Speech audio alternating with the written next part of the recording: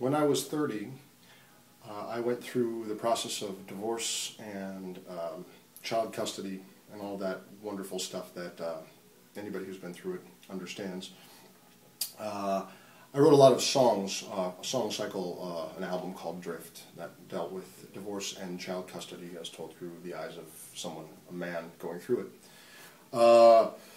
One of the original songs from that album was a song called Tuesday and Thursday, which referred to the days of the week that I would normally have my daughter, who was 4 years old at the time, and I would have her on the schedule. So I started writing a song about sort of documenting the short time that we had together. I got to a certain point after the first couple of choruses where I didn't know what else to say. I didn't know how to finish the song. 8 months down the road, I had more perspective, and I revisited the song, and I was able to finish Tuesday and Thursday. Here it is.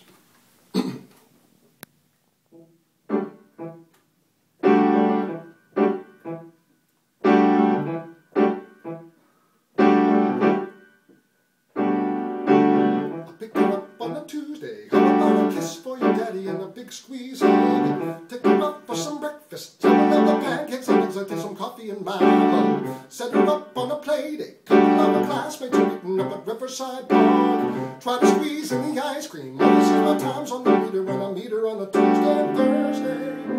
How the time slips away.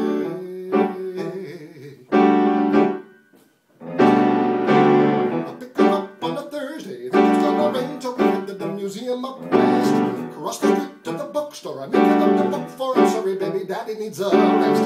As we walk to the subway, got a little ride on the shoulders, daddy, I'm so tired. Falls asleep on me each time, and we get on the one line and everything is fine. Can you tell me why do I cry every time we say goodbye?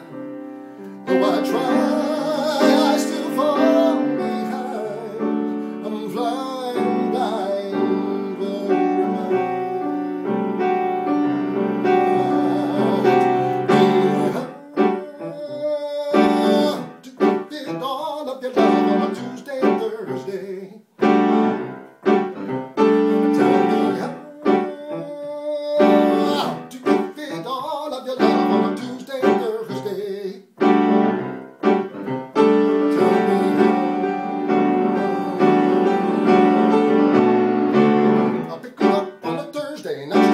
So I see her in the afternoon. I arrived kind of early, watch her sit and draw pretty pictures of the sun and the moon. Suddenly I understand that she's used to it. Guess it's time for her daddy to get through it. As life changes for one, so it changes for all.